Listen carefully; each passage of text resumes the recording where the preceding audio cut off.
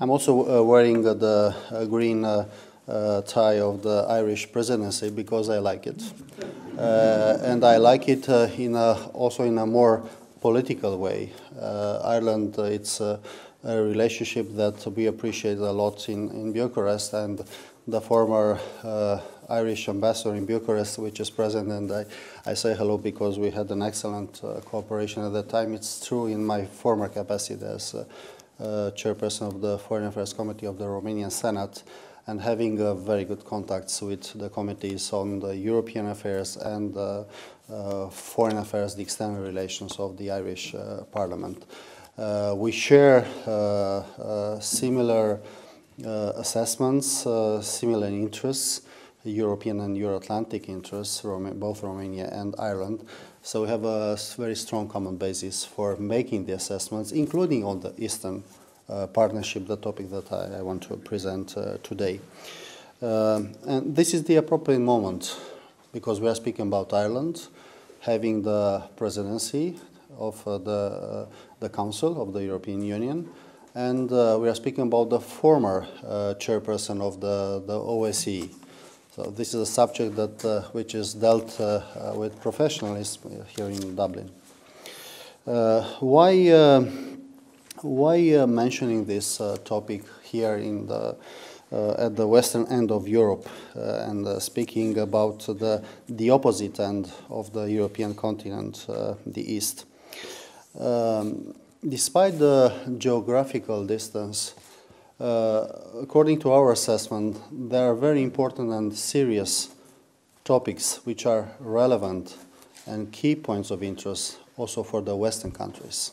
And I want to make the reference because some of the topics that are having an impact and an influence also of the points of interest. And we are speaking about political and strategic and economic interests of the Western countries, including Ireland.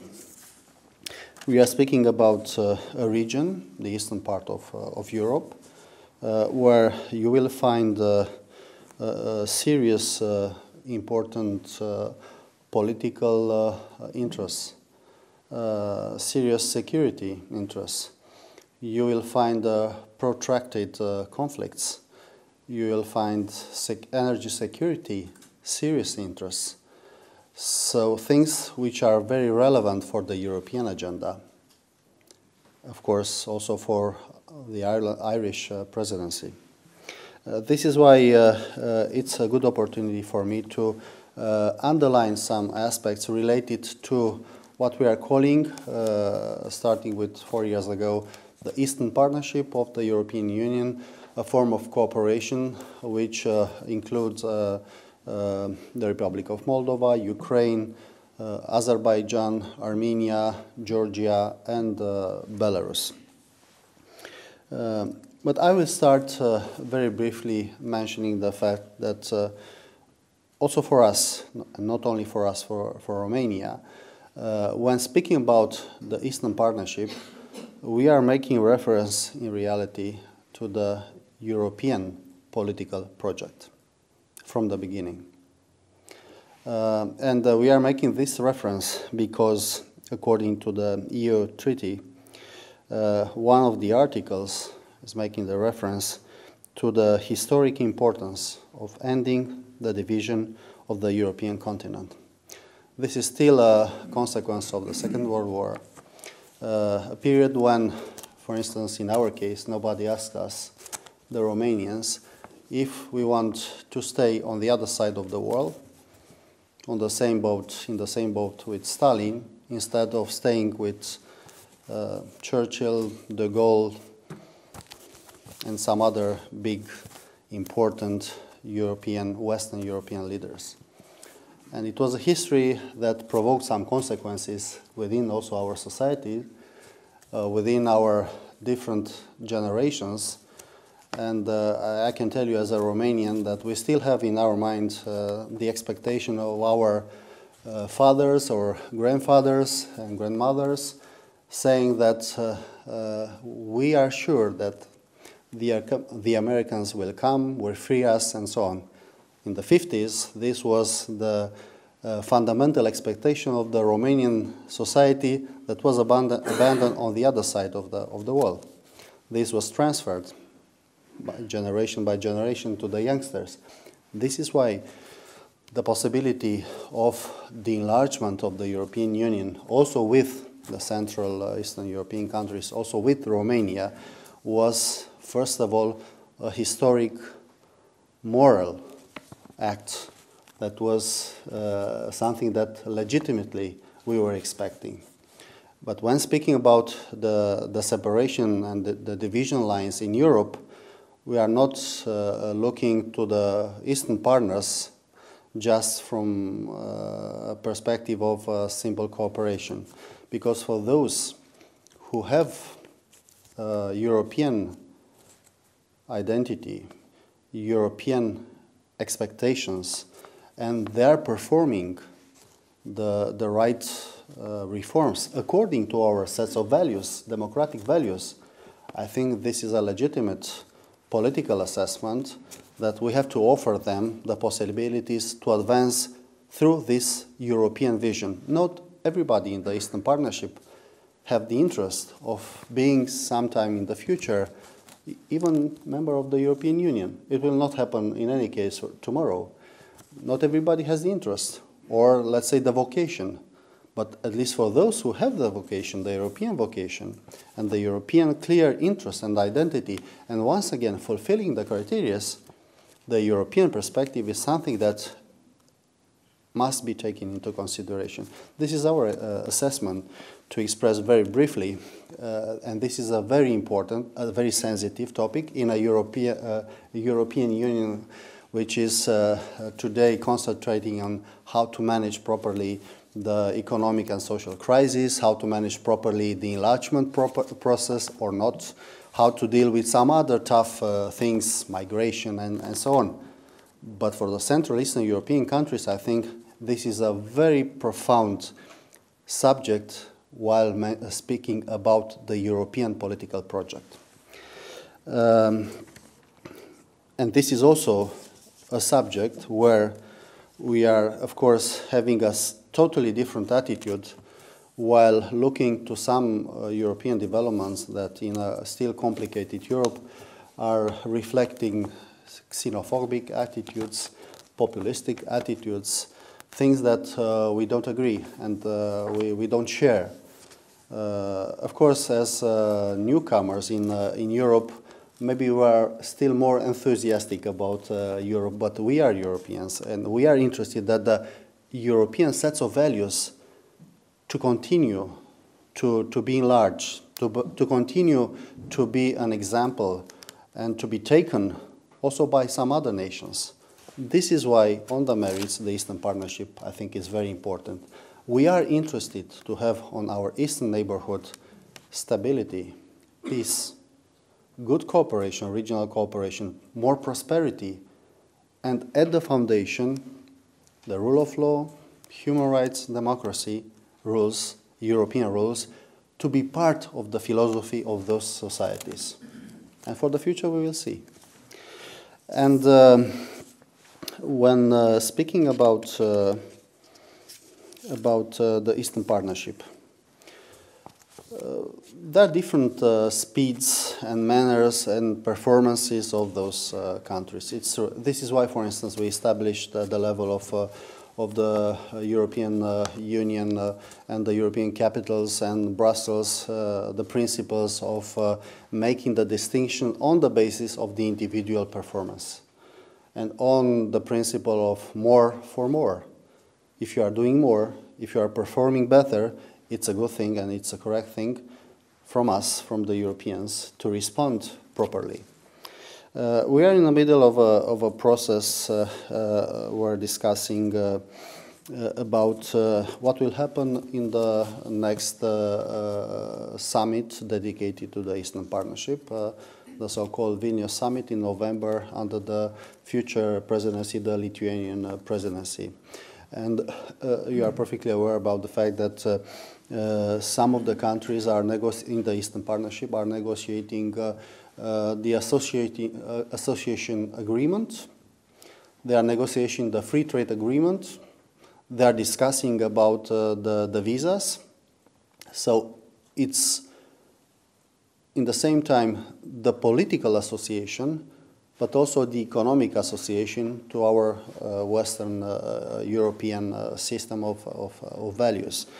And the last European Council, in its conclusions, stated inter alia as targets, as objectives, the conclusion of the negotiations for the association agreement with the Republic of Moldova until the summit in Vilnius, the possible signature of this agreement with Ukraine on the occasion of the Vilnius summit, also the finalizing or advancing good progress of negotiations with Armenia, with Georgia, with Azerbaijan.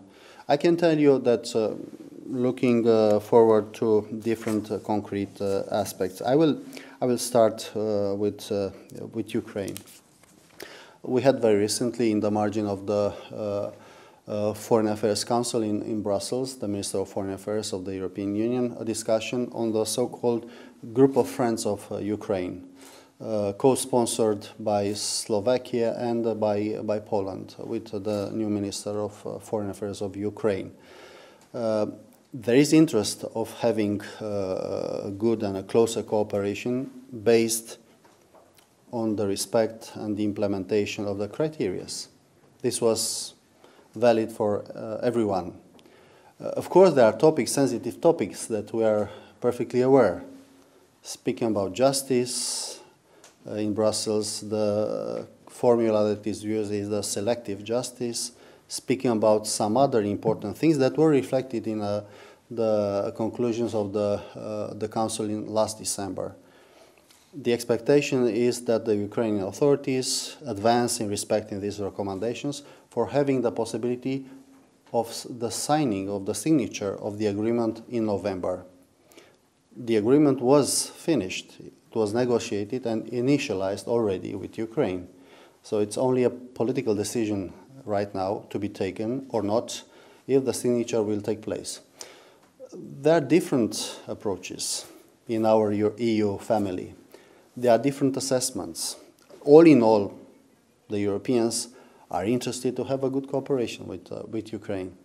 But on the nuances, I can tell you that you will see a much firm attitude from some of the member states on the need of the respect of the rules and the criteria, and maybe some nuanced positions which are more political and more strategic, possibly we can mention them like this, from some of the Central Eastern European countries which are already members of the European Union. I will give the example of Romania. Ukraine is the biggest neighbor of our country. So we have a strategic interest that Ukraine will be step by step, or we share step by step this common set of values. It's not simple. And being the eastern border of both EU and NATO, Romania is in the position to understand in a more nuanced way the fact that when we are speaking about the former Soviet Union space, where the things are more complex, that it was the case with the Central Eastern European countries, I think we have the temptation to look to this situation in a more strategic way. So we are open for the signature of the agreement without diminishing the expectations for the fulfillment of the criteria. We are not negotiating the criteria, but I think maybe to take the proper political decision at the appropriate political moment, this is, let's say, putting in balance all those things. So we are part of those countries which are supportive in November from this, for this act. The Republic of Moldova. You made a reference in your introductory presentation. Of course, Romania is in the first line for giving the support for the European path of the Republic of Moldova. We have a common origin. We are speaking the same language with the major part of the population in the Republic of Moldova. And we have a great sympathy for the efforts and the things that were done by the Republic of Moldova in the last years. And in general terms, the major part of the EU member states are saying that the Republic of Moldova was, all those years until now, the most active partner that made the most important progress from this point of view. The discussion today is related to if or not to have the signature of the agreement in Vilnius, or to have at least to have the initialing process of the agreement, association agreement, and of course finishing also the free trade agreement. And I think, according to the assessments, if the negotiations will finish under the Irish presidency, and Ireland played already and can play, to continue to play a very positive role from this point of view, I think there are chances. It's true that during the past weeks some political crisis appeared once again within the coalition. It's not necessarily something new. And I think during all those years, all the time in the end, there were political resources to find a solution and to assure the stability and the continuation of the European project in the Republic of Moldova. Very recently, three of my colleagues, ministers of foreign affairs from three EU member states, visited Chisinau. On the margin of the next Foreign Council in Brussels on 11th of March, I will host, together with my French counterparts, the so-called group of friends of the Republic of Moldova, precisely for having this political dialogue and encouraging them to continue to ensure stability, the political stability of the country, and to continue the reforms. It is important because, once again, we are at the eastern border of EU and NATO. So we have a fundamental interest of stability in the region, of peaceful processes, of the continuation of the European process in that country, in that region. So it's something very transparent from our side, and it's something very legitimate from this point of view. On Georgia, very fast, I was part of the group, five Ministers of Foreign Affairs that visited Georgia before the last elections. Even at that moment, we launched in Tbilisi the European expectations for having a correct electoral process and to give the support for the political forces engaged in the European and Euro-Atlantic process. It's not very easy. Once again, we are speaking about still a complex, complicated region with the protracted conflict in Georgia. But once again, Romania is constantly supportive for the European and Euro-Atlantic path of Georgia. This is not a surprise. So we will continue to adopt this attitude, also through the exchanges, also through the expertise and support for the European processes, also through the parliamentary exchanges and so on.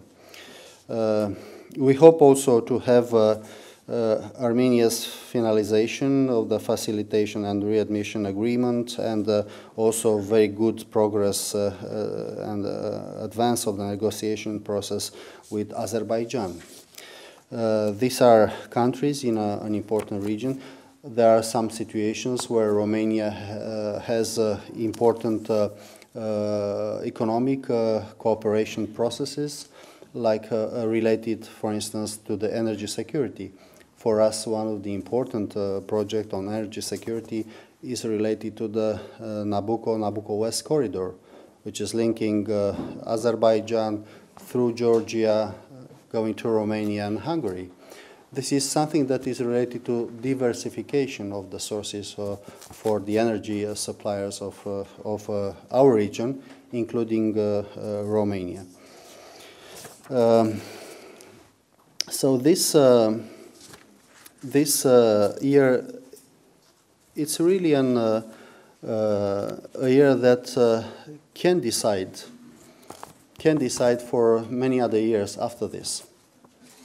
This is why the Irish presidency is so important.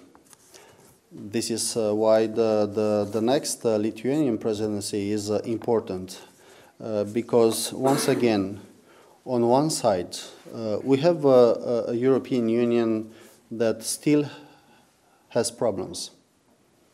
Still has problems. We saw the last discussions. I was in the Romanian delegation at the last European Council while discussing the financial framework for the next cycle of the European Union. I saw the different interests. I saw different manners of promoting the national interests. I didn't hear, unfortunately, any reference to the principles, to the values, to the principles of solidarity within the European Union, only pragmatic approaches. So in this complex and still complicated European Union, that I'm confident that in the future will refresh the spirit. Nevertheless, we must speak and we must find the solutions to advance in some other important processes which are part of the project of the European Union. We must continue to speak about the enlargement. We must continue to speak and to advance on the Eastern neighbourhood policy, because otherwise we will finish to have a very selfish European Union, to speak about only the huge invasion of migrants coming, I don't know, from East, from Central Eastern European countries, from Romania, from Bulgaria, from outside, and we will start to forget what is the foundation of the European Union. If we will not continue to put in place also our commitments concerning the enlargement in Southeastern Europe, in the Balkans, we will make the mistake to choose another alternative than stability, peace, progress in the Balkans. Unfortunately, today, the Balkan region is, in general terms, or became a predictable region. This is a huge achievement, knowing the history, because tomorrow, or if not tomorrow, the day after tomorrow, the countries in the region will be part of the European and or Euro-Atlantic family. This became a predictable region. This is a huge achievement. And Romania is very supportive for the continuation of the enlargement process in the region. But in the same time, we have the Eastern Partnership, a less predictable, enlarged region. We are interested in more predictability. We are interested in having a good cooperation. And this is why, step by step, at least with those partners who are making reforms, who are very serious, and despite the difficulties, they are committing, and they are having progress. I think it's also a serious attitude from our side to be constant on our approach in what is the philosophy of the European project and the values which must prevail on our continent. So this is the essence of the position and the philosophy and the vision of the Romanian authorities and Romania in this apparently very distanced region in the eastern part, big distance from the western side, but which in reality is very close and can provoke important consequences. And I think when discussing, by the way, about the concerns of some Western countries like UK, about migration after 1st of January 2014, if the politicians don't understand that we have to be active in trying to help things which are happening somewhere in the eastern side or somewhere else than Europe, the same politicians will discover that really they will have problems on their national territory the day after tomorrow. So I think we have to be active there and to give the support there to try to have an enlarged region of stability and progress and prosperous and sharing the same political and democratic values. Thank you very much for your attention, and of course I'm waiting for the answers for the questions, and I'll do my best to give the proper answers. Thank you.